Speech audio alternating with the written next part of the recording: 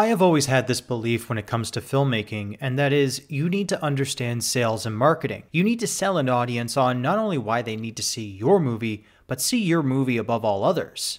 You need to understand the end benefit of your film and determine why somebody is going to stop everything that they're doing and watch your movie. Not only are you selling somebody something that will entertain them, but will also captivate them in a way that distracts them from the outside world. Also, when it comes to sales and marketing, you need to understand your target demographic. When you're selling something that is as expensive as a movie, you can't have a niche audience. In fact, your audience is everyone. Everyone has their own beliefs and ideas, so marketing towards a larger crowd can be difficult. My personal favorite way to determine an audience's beliefs is by looking at their voting habits. For example, when I look at the US, I don't just look by state, but by county. In this case, when you're making a movie, your main goal is to tell a good story and not preach something like a political ideology to an audience. Yet, when you look at most movies being made today, especially blockbusters, they tend to lean towards one side of the political aisle. Movies have gone from being entertainment to platforms for preaching a political ideology. But why? Surely there has to be some reason behind the industry wanting to prop up political messages over telling a good story. What if I told you there was one thing behind this so-called shift, let's say, that is not just affecting Hollywood but the rest of the corporate world? That one thing is ESG scores. What is an ESG score, you ask? An ESG score is a ranking scale for how companies address environmental, social, and governance issues. Examples that would fall under these three categories would be a company's carbon footprint, if they're energy efficient or not, their response to social issues, pro-diversity efforts, and business practices. When ranked, companies can receive either a score out of 100 or be given a classification such as leaders, average, or laggards. Companies that have less than 50% are considered poor, while ones that rank over 70% are considered to be excellent. A perfect example of a company that has a high ESG score would be Microsoft, and one with a low score, ironically enough, is Tesla. But why does a company like Tesla that is known for producing electric vehicles have such a low score? Well, it's because they fall short of social and governance issues.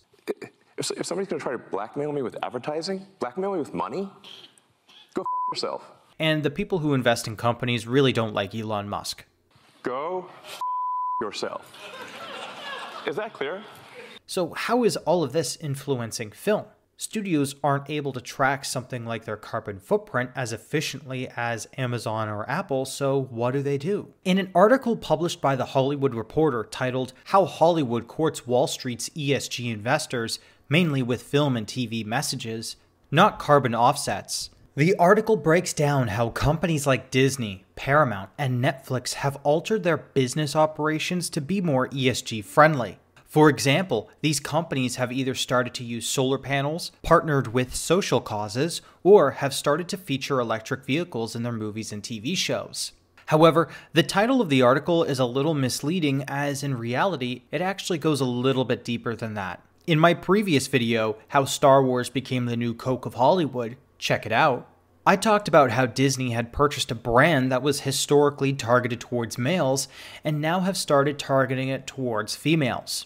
Recently, the director for the upcoming Rey movie came out and said that the movie will be quote-unquote feminist, and that it's about time a woman has influenced a galaxy far, far away. Despite the franchise being influenced by Kathleen Kennedy for the last decade, Marcia Lucas to be the one to save the very first Star Wars movie in post-production, more than 50% of the Lucasfilm executives are women, Disney Plus Star Wars episodes being directed by women and sometimes entire series being directed by women, and the franchise having strong female characters since its inception. Why are these comments being made now? Better yet, why is a Star Wars film going to be injected with feminist ideology? That would be Disney boosting their ESG score by making a film that tackles social issues like feminism. Marvel Studios has been doing the same ever since the beginning of Phase 4. The upcoming X-Men movie is reported to be female-centric and will have an evil white man as the main antagonist. The upcoming Fantastic Four movie will be centered around Sue Storm and will see her leading the team instead of Mr. Fantastic. These decisions are made to cater towards ESG investors, so the company can make quote-unquote more money. So, how's that working out for them?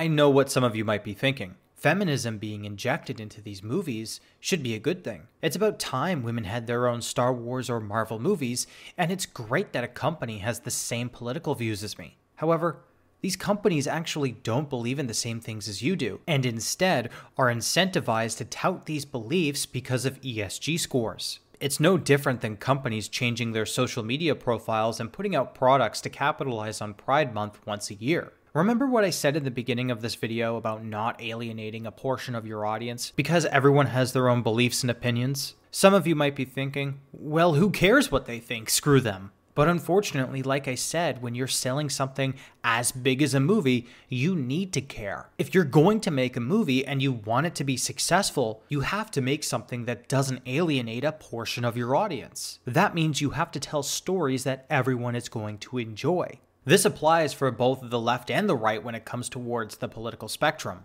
I'm not saying you can't make movies that lean to either side of the political aisle. I'm saying that if you want to make a financially successful movie, you must not pander heavily to either side. You can use critiques of certain political topics or social issues to enhance the story of your film, but never preach to an audience about something that they may or may not agree with.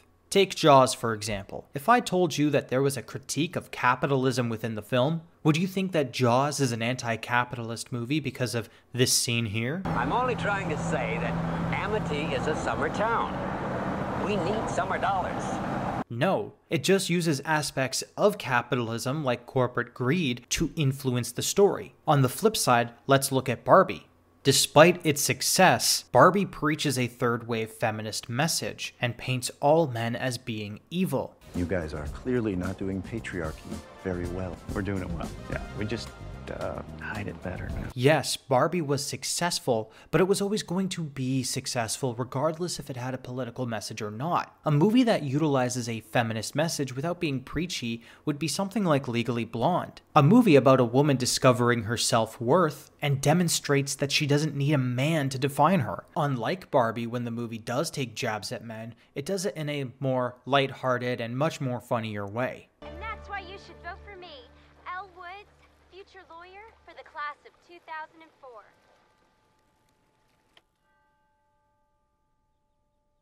She does have a 4.0 from CULA, and she got a 179 on her LSATs. A fashion major? Well, sir, we've never had one before, and aren't we always looking for diversity? She was in a Ricky Martin video. Clearly, she's interested in music. Injecting a polarizing political message into your film can also damage its narrative, if not done properly. In Barbie, the movie's political messaging felt overt and forced. Something like this can distract an audience, bringing them right out of the movie entirely. Like I said in the beginning, movies are escapist fun that distract people from the real world. The blatant political messages that Hollywood injects to boost their ESG scores actually turn audiences away, hurting their overall profitability. As evident with most major studios who have done this to boost their ESG scores, they have not been profitable. Above all else, they are more focused on platforming these environmental, social, and political issues over telling stories that audiences will buy into. This has hurt them so much, in fact, that it is estimated that Hollywood is going to lose another $1 billion at the box office in 2024 alone. Hey guys, thank you so much for watching my video.